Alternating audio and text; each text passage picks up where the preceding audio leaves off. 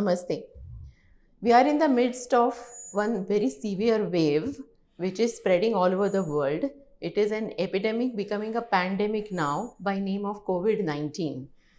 It is really unprecedented and very large number of people all over the world are getting affected by it. And this being primarily a respiratory pathogen, it is starting with the lungs, even though it is affecting the rest of the body and other organs as well. We have seen it in the rest of the part of the world that people are getting admitted with very severe respiratory failures, needing support of ventilators or artificial breathing for them to tide over the crisis. In India, luckily, we are on a different timeline and we have got time to think about it and be prepared about it. India being a huge country of 1.3 billion and ventilators being available to the tune of 40,000 only, we really have to be prepared to have more and more machines. The government has appealed this to various sectors and entrepreneurs are coming up to develop such machines. But while developing such machines, even though it is quite an encouraging thing, we have to know that we are dealing with something very delicate like diseased lungs. When respiratory failure takes place in COVID-19, lungs are very traumatized. So traumatized lungs or the lungs which are inflamed are very delicate, and like a baby lung, out of the whole lungs, only 1/4 of the part may be involved in the gas exchange. So we have to decide how much volume is to be delivered, at what pressure it is to be delivered, because if that is wrong, that itself can cause worsening of inflammation in the lungs. So while using a machine like ventilators, for such patients to maintain their own oxygenation and removal of carbon dioxide, it is not a mechanical thing which is very simple, because lung is a biological organ, and whenever anything from outside is intervening the functioning of the lung from the point of view of supporting the lung also, biological responses are observed, and if it is not helping the lung understanding what stage the lung is in, then it can be counterproductive. Because if patient is trying to breathe in and the machine is trying to exhale, or it is a mismatch, then there can be very severe work of breathing or wastage of energy from the point of view of patient, or the pressures in the circuit can build very high, causing barotrauma or pressure related trauma to the patient. So all these things need synchronization with the patient's requirements. So when patient is breathing in, the machine needs to know how much and what type of breath is to be given, for example. Basically, all the lungs which require ventilatory support are not the same. For example, anesthetic ventilation is very short and in normal lungs, whereas respiratory failure in COVID or in ARDS as it is called, it is very different. Patient may be in totally different spectrum of the disease, different stage of the disease, different severity of the disease, and the people who are handling the ventilator like us, and the machine itself has to be sensitive enough to understand the requirement of the patient in that particular stage, and the machine has to match. So with this background, we are trying to make this video to make non-medical people understand that what are the requirements of such machines and how should we produce or choose such machines. I myself am Dr. Prachi Sathe, Director of ICU at Ruby Hall Clinic. Hi, I'm Dr. Tanima Baronia. I'm in charge of the ICU in Ruby Hall Clinic. Now, continuing with what Dr. Prachi has explained about the ventilator. Now, the ventilator can serve us in various methods depending upon what we need from the ventilator based on the lung condition. Now, broadly, the mechanisms of ventilation can be classified into something known as mandatory ventilation, where the breath itself is initiated by the ventilator and the entire breath is completed by the ventilator. Then we have something called as assisted mandatory ventilation, where the breath is initiated by the patient, but it gets completed by the ventilator. And then you have something called as spontaneous breathing, where the breath is initiated and it is completed by the patient, but throughout the breath, the ventilator assists the patient in doing so. Now, keeping in mind ARDS and what could be the requirement of this patient, let's start with mandatory ventilation. So like I already said, in mandatory ventilation, the breath will be started by the ventilator and the entire breath is completed by the ventilator. Now, there could be two modalities with which you can ventilate this patient by controlled methods. So the first one is volume control. As the name itself suggests, volume control is all about deciding how much of volume you wish to give to the patient. So that is tidal volume, the amount of volume that will be pumped into the lung in a single breath.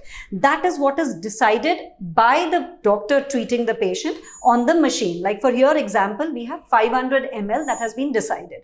So this has been preset. Now, every time this ventilator gives an inspiration, it will try and deliver this 500 ml. Of tidal volume in that particular breath. But there's also a flip side to it. Like Dr. Prachi has already explained that ARDS lung is not a normal lung. It is an incompliant lung. It is an injured lung. It is a sick lung. And like Dr. Prachi explained, there is no uniformity in the disease in the lung per se. So it could be patchy involvement of the lung where different areas respond differently to the amount of oxygen or to the amount of gases that are delivered to the patient. So what becomes important is that in an incompliant lung, 500 ml will cause the pressures to rise to a certain degree. But whether it is safe to allow the pressure to rise that much needs to always be kept in mind. And so, when we give a certain amount of volume with volume control, we need to monitor the pressures as to what is happening. Like you can see here, there is peak pressure that is being seen, and you can also see something known as the plateau pressure. And the plateau pressure gives us an idea about what is happening at the alveolar level or at the lung parenchyma level, and we have to ensure that this plateau pressure does not rise above 30 centimeters of water, failing which we might be responsible for injuring the lung further. Like Dr. Prachi already explained, you can have things like volume trauma or barotrauma, and this trauma has far-reaching consequences because every time the lung is injured further, certain inflammatory molecules are released by the lung, and this spreads throughout the body and can be responsible for further organ damages in distant parts of the body. So, as I've explained, in volume control, it is very important to monitor the pressures, the peak pressures, and more importantly, the plateau pressures. Now, let's come to the other modality of controlled ventilation, and that is pressure control. So, what do we do in pressure control? We set the pressure limits on the ventilator. By which we mean, like for example here, we have pressure control above PEEP. Now, I'll explain the concept of PEEP later, but as you can see, pressure control above PEEP. So, you set a pressure of 13 centimeters of water above PEEP level in this situation. And here what you are deciding is that you will not allow the pressures in the lung to go above this particular pressure that you've set.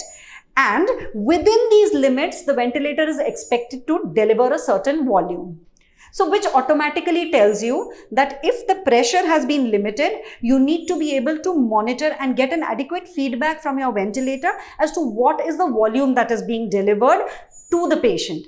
Because just like not allowing the pressures to go above a certain limit is important, it is also equally important to be able to deliver a certain amount of volume so as to maintain effective oxygenation as well as ventilation. By ventilation, I mean removal of the CO2. So these are the things which need adequate monitoring, and you need a good feedback from your ventilator, failing which you might be responsible for not being able to adequately oxygenate or ventilate the patient, as I've already explained. Now, there's something also known as PEEP. What is PEEP? It is the positive end expiratory pressure. Let me explain it in simple language. What does PEEP mean? It means that certain amount of volume is allowed to remain in the lung so that the lung doesn't completely collapse at the end of expiration. And that means when you allow a certain volume to stay, a certain amount of pressure will be maintained within the lung. Now, why is this important? It is because every time the lung expands and you allow it to completely collapse, a larger volume and a larger pressure will be required to reopen this lung. And every time you use larger pressures, it is likely to traumatize the lung further. So, ARDS, the mainstay of ventilatory strategy, is known as lung protective strategy. Whatever we do should be directed towards protecting the lung and preventing further injury. Now, how does PEEP help? Like I've said, the PEEP keeps the lung inflated to a certain extent so that at any given time the lung is slightly open, and that makes it easier for the lung to open further with the next inspiration. Failing which, like I've already explained, that various cytokines and inflammatory markers may be released, and which will not only injure the lung but may also injure other organ systems.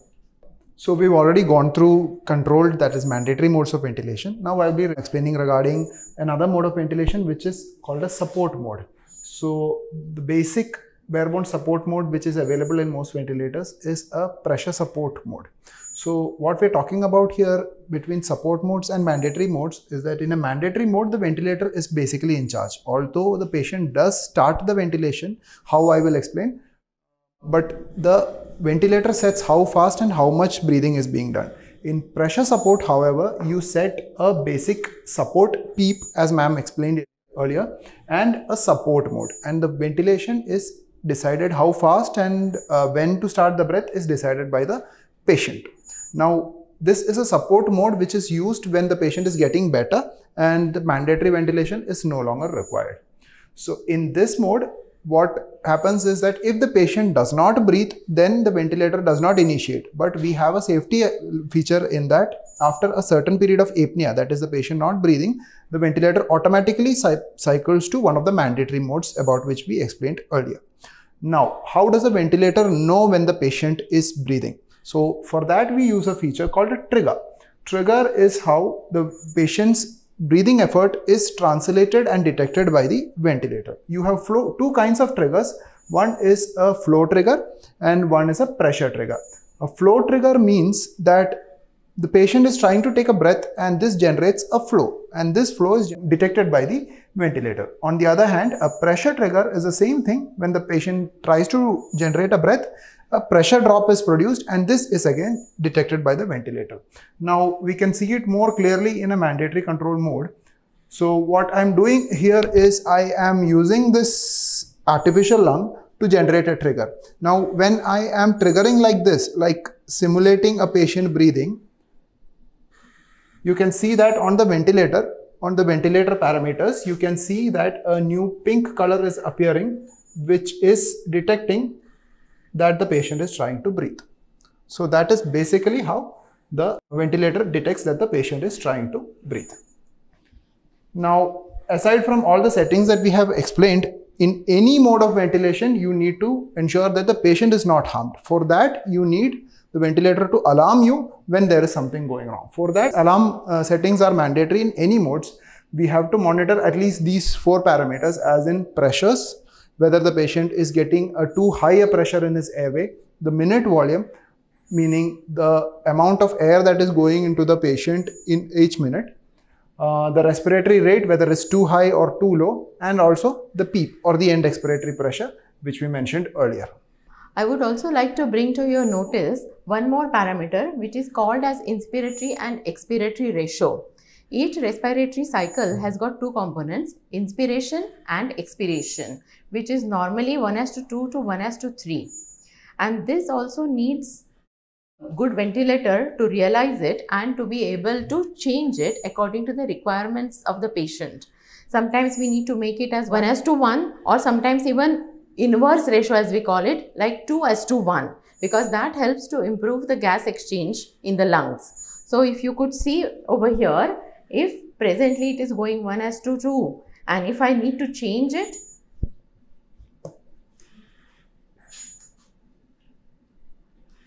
inverse ratio, you could notice that inspiration is longer than expiration.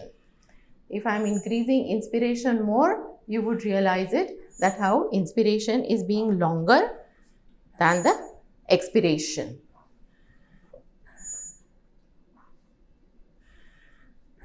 Just take it once again.